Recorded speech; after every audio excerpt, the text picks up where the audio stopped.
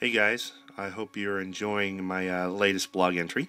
I wanted to do a short video to give you a little bit more detail on what I'm doing with this Nostromo diorama. What you see here is the panel that I've completed to the Nostromo galley.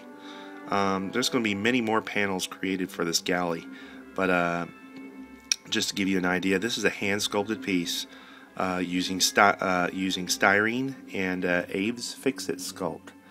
The white pieces that you see here are casted pieces that were previously sculpted and then molds made out of, so I don't have to do it over and over again. So I just made casts and placed them in, and then had all the other measurements made out and just sculpt the pattern onto the piece of styrene.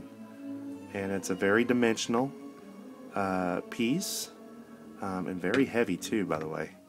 The Fix-It can get pretty heavy when you add a lot, and there's a lot of Fix-It here.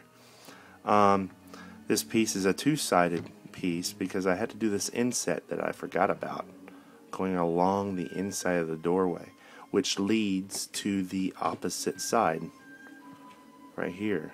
This is the other part of the doorway that leads into the corridor that will jet out. And you can't see the lines, but there's a line here, and there's a line here.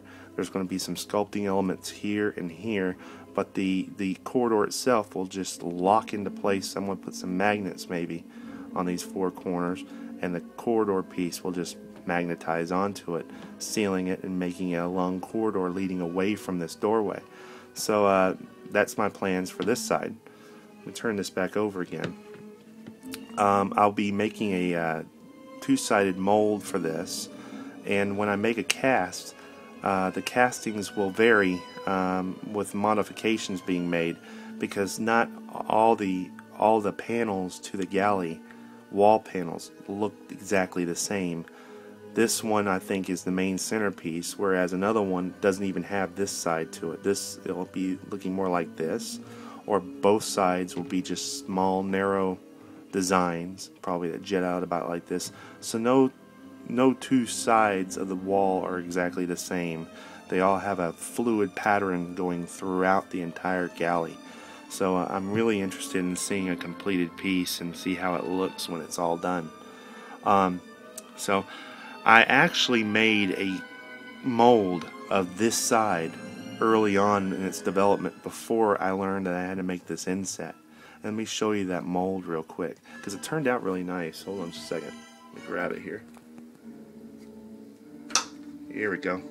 This is a silicone mold of that piece, of this piece, minus the inset.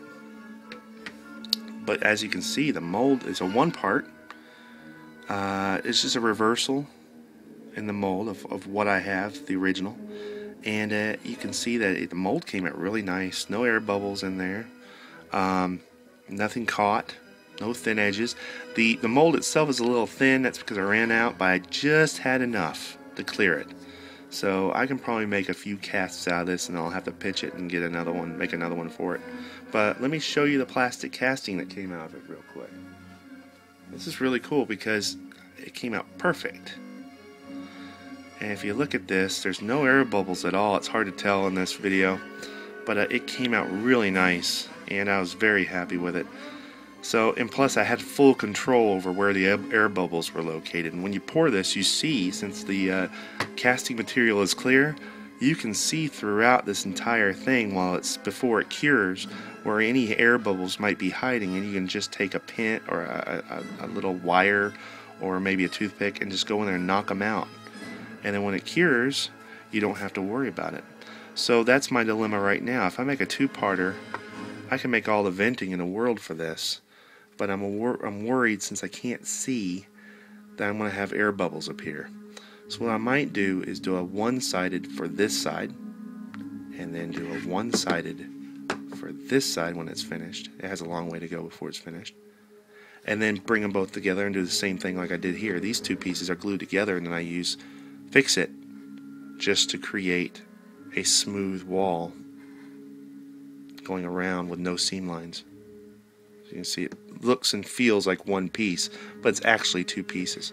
So that's what I'll probably do, so I get the best quality control out of it. It may cost a little bit more in molding material, but you know, hey, if I can get something like this over and over again, I think it'll be worth my while. Can you imagine wasting this much plastic on a bad casting because you have a friggin' air bubble develop right here or right over here?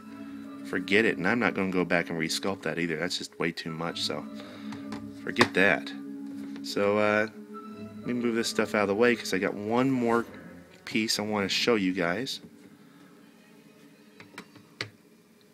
This is the wall to the sleep chamber, or the hibernation chamber. Very iconic. A lot of people recognize this right off the spot because it was such a unique design for the movie, and one of the first designs you see. This again is a hand sculpted piece. The white pieces that you see there are casts from original hand sculpted pieces, which I didn't want to replicate over and over again, so I just made casts of each. The rest of it has been sculpted using Abe's Fix-It. If you notice, it's pretty. It feels pretty heavy. You can't tell from the picture, I know that, but it's pretty thick. You know, I used a lot of Fix-It on this. I made a pretty even. Try to keep it as even as possible. It has its imperfections, but you know, hey, hand sculpted pieces aren't always supposed to be perfect. I don't use a 3D printer, so this is what you get when you hand sculpt. And I think it really adds to the piece, actually, because it's such a fluid form. It just really works well with the feel of even in the film, the way it just looked. Very industrial, very organic. I think that's what they were trying to come across. So this piece is going to be, like I said, molded and casted over and over. Make a repetition for the room. Then I'm going to take a mold or a cast of this piece and cut away the flower design and create the corridor entranceway, which uses the same outside border pattern, and create several of those and connect my corridors, like from this one here to this one right here, entranceway, not this piece itself. So I'm off to a good start, I think. These will be my masters, and I will be probably be making more masters other than these of many other things. I'm going to be working on the Nostromo flight deck, which right now I'm going to start with making seats, chairs, for each one of the pilots. And I already have a plot of how the styrene and all the pieces are going to go together to create the framework of the flight deck, and start working on that. Other details I haven't planned that far ahead yet, so I'm just, I'm concentrating on the galley right now. So, there's going to be more of this happening in the very near future, and many more of this stuff coming. So, again, that just gives you a heads up of what I'm working on. I hope you guys enjoy the rest of the blog, and any feedback, let me know. Just email me or leave me a message on Facebook or here on the blog. Thanks, guys. Appreciate it.